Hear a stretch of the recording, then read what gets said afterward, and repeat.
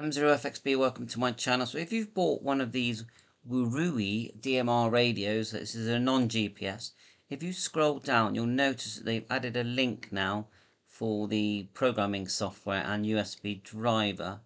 If you scroll down past all the photographs, you'll see at the bottom they've added a link. Here it is here. TXQ radio download. Okay, now when you click that, you'll get to this page here. Okay, once you're on this page here,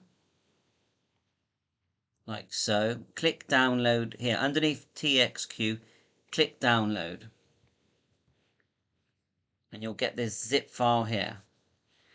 Now, once you've got that, double click this one here. And then the first one you're really interested in really is the programming software. The one above is the USB driver. But let's do the programming software first. Double click that, then you get the YM219 here. Double click. I know it's in Chinese, but double click. Then look for the DMRXE here. Double click, and the file will open. And if it opens in Chinese, click one of these and it says English. So not this one, not this one. This one here says English. Click English. And then you're in English. I'm now going to show you how to start changing and adding your details. So let's start from the beginning. It's a 2 meter and 70 radio, and the model name is actually a YM219, but it must be the same. That's all fine. Basic information, general settings. So you want to put your call sign in here where it says YM219, so M0FXB, and your DMR number. Double click here. My number is 2341437. Okay, that's fine for now. Now you want to create a contact. So double click contact here and then go digital contacts, because contacts are your DMR groups that you're going to join. So let's just do one here. We'll click the one here. And let's just create worldwide. So we'll call it worldwide. And we'll give the number of worldwide is 91. So double click call ID and click 91. That's worldwide. Okay, that's that one done. Now, if you want to create a group call, you change here. So this is a group call now. If you want private call, select private call and then click add. And so we can now double click number 4. Like so. A new window opens and it's a private call now. We're going to call this one disconnect. And it will be 4,000 for disconnect. And that's that one done as well. And if we do one more, we'll create local. So we'll go back to group call, add. We'll double click number 5.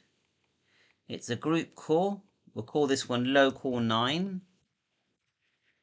And this will be talk group number 9. I know it's called contacts, but it's actually a talk group. We use that one a lot. Okay, so there's a few there. We've created some contacts because you need that to create channels. Now let's create a channel. Double click channel. Let's go to number 1. We'll rename it, or right click, rename it, and we'll call it hotspot. Okay. So it's now called hotspot. We need to put in the frequency. So double click where it says number 1. It's a digital hotspot. We've named it already. Now we're going to do, it's a simplex, so it's 431.550 is simplex. TX is the same because it's simplex.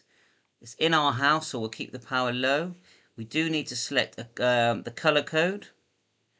There is information down here at the bottom to help you. We'll just click away from that.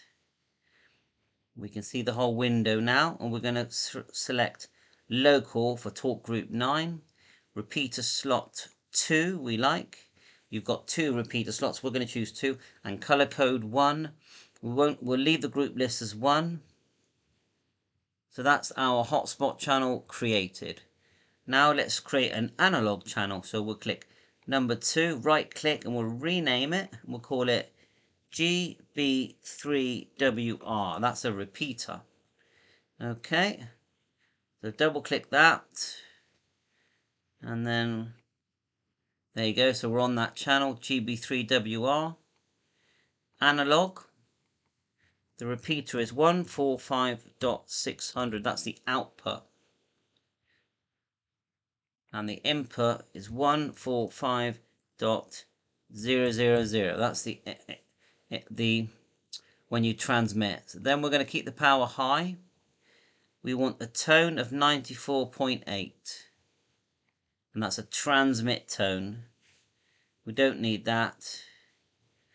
This is a receive tone here, if you do a receive tone. So that's it, that's our repeater. Now let's create a zone to put our channels in. Obviously you can create many channels. So right now we'll double click zone, and we'll right click, and we'll rename one zone hotspots. Okay, we'll leave that as that for now. And we'll rename the one underneath analog. Okay, so now let's double click one of the hotspots, the zone called hotspots, and we can add some channels. So we want to add,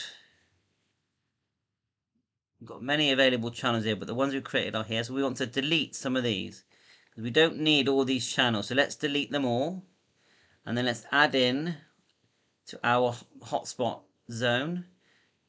We'll call it, because we'll add the hotspot one, and then we can click the one we don't want and delete. We need to keep, so 001 we have to keep, so that's it. 02, that's fine, we'll keep that. Let's close that. Now, so we've got our hotspot channel in our hotspot zone. Now analog, double click analog here, delete all these channels for now. It looks like you have 16 channels there. Now delete them all, and then we'll add in GB3WR, add, and that's in our analog. We can add many more channels. Let's just double click, see if we can get rid of this one. If we delete them both, no, it won't let us, so add. So we have to keep 001. So we've now created 2 zones with a channel in. We can create more channels if we want. We can create contacts, because we need contacts, because without contacts we can't have talk group channels. If we click buttons here, we can reprogram the buttons. So SK1, 2, and then we've got these emergency buttons as well. So we can decide what the buttons do here. We've got scan, Vox, zone, lone worker, phone. Again here, these different options that we can use, high, low power. Long press functions as well. You have one touch access as well. It's another thing we could program for accessing talk groups. So you get the idea. Zone select, that's a common one. So that's reprogramming our buttons. We've got text messages here. This radio does not have GPS. Not sure what that is. You can assign a key, look, so you can assign a key to a talk group if you want, look. You can do that if you want, but that's for another video really. Menu. Main menu here. These are the functions that you can turn on. We will turn on GPS, but I don't actually know if it's got GPS, but we will turn it on. And if it has, that would be very nice, because we'd like to play with that. Okay. Let's close down. We've got VFO here. We can set and change our VFOs. VFO A, VFO B, that's for when you're in VFO mode. You can decide what you're going to look at. You can create a scan list, so I've never done that before, so we're not doing that now. And we can save, so we go File, Save, and we can save that file. In here, we'll call it D99 save number 2. That's it. Oops, that's out. Save. So we've got 2 saved files. Click OK. So if we write to the radio, we would click read or write. So if you write to the radio. If you click read, you read. Remember the language is here. You have toolbars, status bar. You have Windows, about. So hopefully this is going to help you get you going with your radio. You've got boot, attachments, menu, number key assigned, general settings, buttons, text message, privacy, signaling system, so it does have DTMF, receive group, zones, channels, etc. So that's it, thank you. Let's just go back to a channel. I'll create one more channel. We'll do this one as an analog, so I have an all-star node. We'll call it 431.550. That's my analog all-star node. Push that across. Keep the power low. We want a 77 tone for my node. And we'll name it HubNet. That's an analog channel. 77. And that's everything there. So now we're going to put that into our analog number. So double click analog. We've got HubNet there, and we'll send it in, and then we can that's 2 channels and that, and we'll save file, save, and that will save. We'll save it to the same place. Save.